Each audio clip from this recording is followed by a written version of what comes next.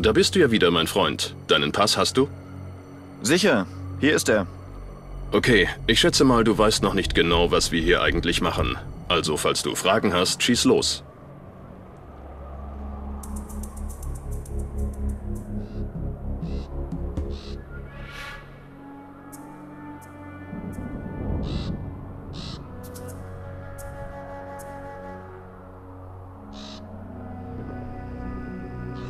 Erzähl mir etwas genauer, was es mit deiner neuen Regierung auf sich hat. Ich habe das Government of the New Order oder auch einfach GNO gegründet, um Strukturen zu schaffen. Mehr Sicherheit für die Menschen, bessere Nahrungsverteilung, medizinische Versorgung. Wir gewähren den Leuten Zuflucht in unseren Enklaven, wo sie vor den Gangs sicher sind. Natürlich müssen alle ihren Teil beitragen, jeder so gut er kann. Es gibt nichts umsonst. Für dich wird unsere Söldnertruppe am interessantesten sein. Wir haben inzwischen mehrere hundert Mann zusammen, die unsere Enklaven und Außenposten sichern oder die Gangs der Umgebung attackieren. Das Land, das wir kontrollieren, erstreckt sich über ein großes Gebiet, das früher zu Arizona, New Mexico und Texas gehörte. Wir stehen also nicht mehr ganz am Anfang, auch wenn es noch viel zu tun gibt.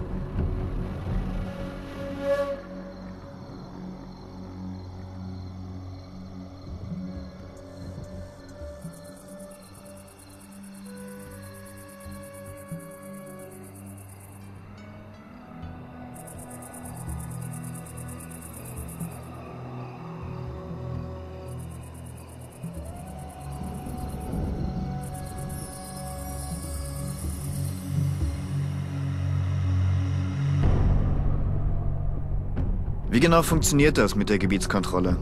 Ich meine, hier herrschen dieselben Zustände wie überall im Land. Allein in dieser Gegend machen ein halbes Dutzend Gangs alles nieder.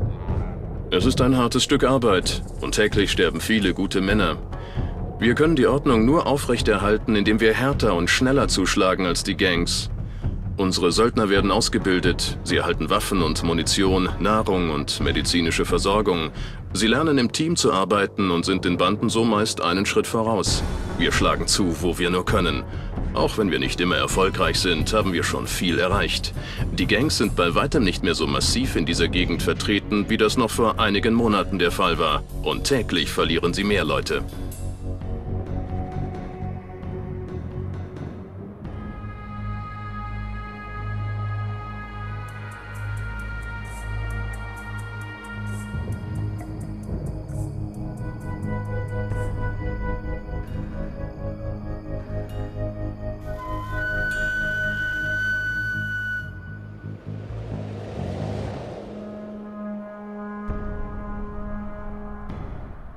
Wo bekommst du deine Leute her?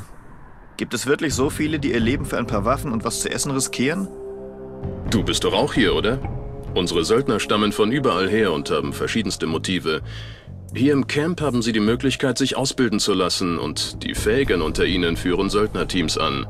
Ständig halten sich eine Reihe von Leuten bereit, um dringende Aufträge zu übernehmen. Meistens geht es um den Schutz von Enklaven oder um Angriffe auf Befestigungen der Gangs. Es ist gefährlich, aber das ist das Leben sowieso. Was macht es schon für einen Unterschied, ob du durch eine Kugel, durch die Stürme oder eine infizierte Wunde stirbst? Dann doch lieber sein Leben riskieren für etwas, das halbwegs Sinn macht, oder?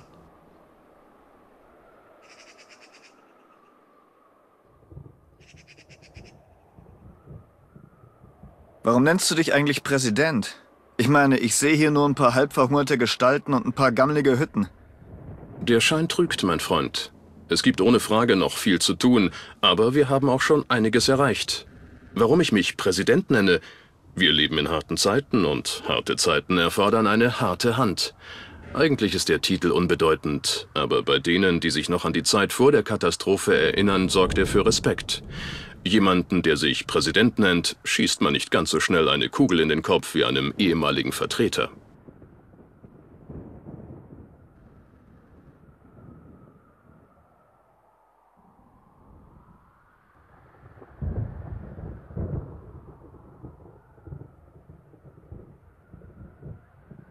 Du warst früher Vertreter? Ich dachte, du wärst Politiker oder zumindest mal bei der Armee gewesen. Ist das wirklich wichtig? Leute, die heute Spurenleser und Fallensteller sind, waren früher Börsengurus. Menschen, die heute mit Granaten um sich schmeißen, haben damals die Straßen gekehrt. Und ich war früher ein einfacher Vertreter für Business-Software in einem kleinen Unternehmen und bin heute Präsident. Unsere Vergangenheit zählt nichts. Alles, was zählt, sind unsere Taten in der Gegenwart.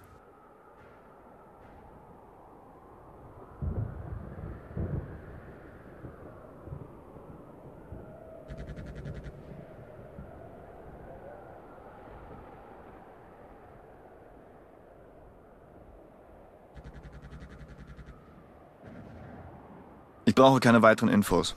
An wen muss ich mich wenden, wenn ich als Söldner für die Regierung arbeiten möchte? Oder organisierst du hier alles selbst? Vieles, aber nicht alles.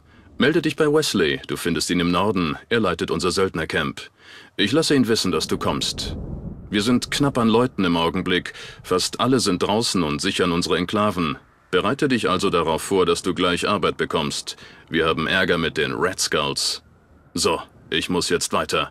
Wir sehen uns nach deinem ersten Auftrag, falls du dann noch lebst. Ach, eins noch. Vergiss nie, für wen du arbeitest und für was du stehst. Als Söldner des Government of the New Order ist es deine Pflicht, den Menschen beizustehen. Die Leute werden dich ansprechen, du bist eine Respektsperson. Vergiss das nicht. Naja, eigentlich klingt das gar nicht so schlecht, was der Typ erzählt. Vielleicht sorgt er ja wirklich für ein wenig Ordnung. Wie auch immer. Ich schaue mir erstmal diesen Wesley an.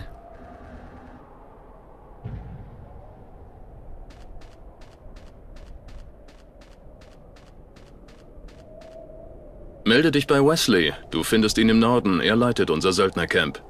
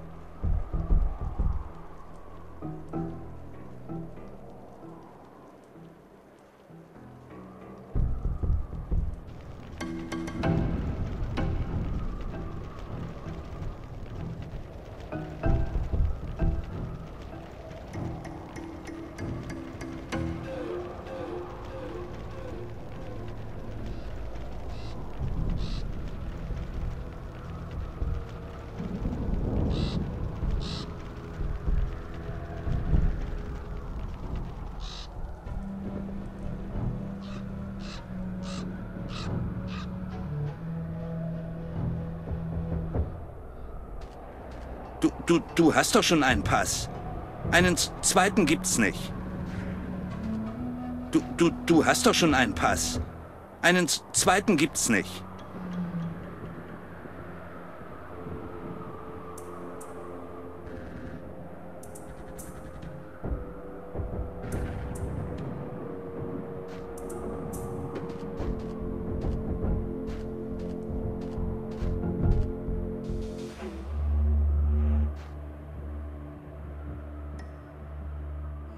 Da bist du ja wieder, mein Freund. Deinen Pass hast du? Sicher, hier ist er. Okay, ich schätze mal, du weißt noch nicht genau, was wir hier eigentlich machen. Also, falls du Fragen hast, schieß los.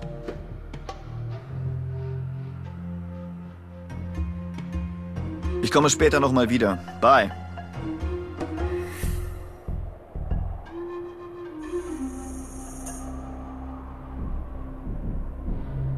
Erzähl mir etwas genauer.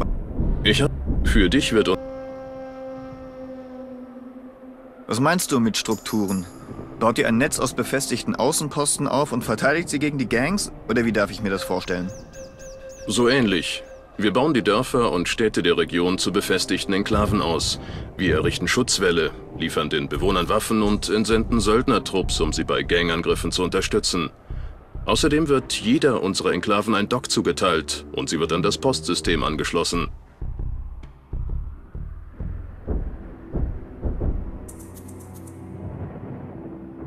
Einen Doc? Ihr schickt Ärzte in die Enklaven? So sieht's aus. Okay, nicht alle sind wirklich ausgebildete Ärzte, aber sie haben alle medizinischen Kenntnisse und bringen das Notwendigste wie Verbandszeug, Schienen und ein paar Medikamente mit. Glaub mir, auch wenn unsere Docs keine Gehirnchirurgen sind, die Menschen sind dankbar für ihre Hilfe. Ihr habt ein Postsystem. Wie soll das denn funktionieren? Wir haben Läufer. Manchmal können wir auch ein Pferd geben.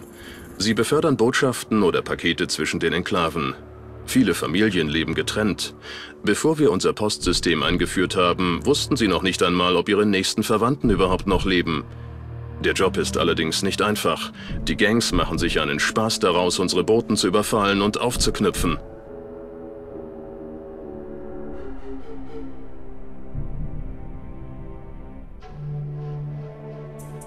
Ich muss das Ganze nochmal in Ruhe durchdenken. Wir sehen uns. Bye.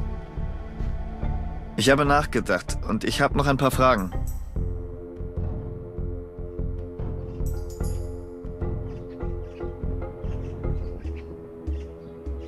Wie genau funktioniert das mit der Gebiets... Es ist ein hartes Stück Arbeit und täglich sterben viele gute...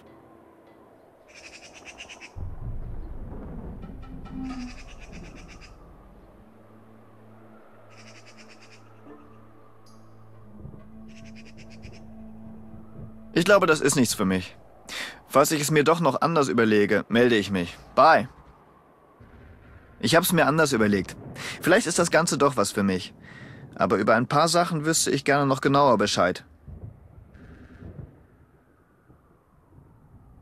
Was genau bekommt man als Söldner deiner Regierung?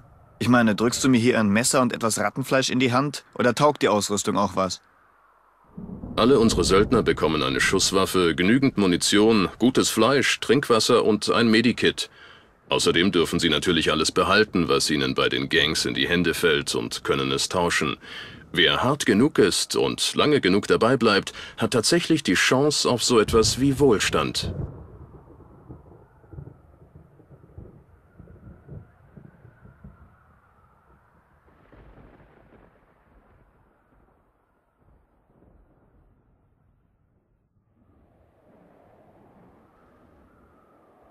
Ich muss das Ganze nochmal in Ruhe durchdenken. Wir sehen uns. Bye. Ich habe nachgedacht und ich habe noch ein paar Fragen. Wie genau funktioniert... Es ist ein...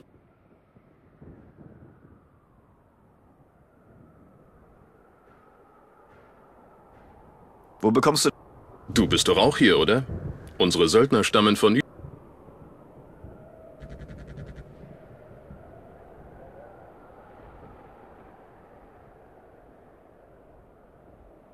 Ich habe das Government of the New Order. Für dich wird unsere Söldner... Was meinst du mit Strukturen? Baut ihr ein Netz aus befestigten Außenposten auf und verteidigt sie gegen die Gangs? Oder wie darf ich mir das vorstellen?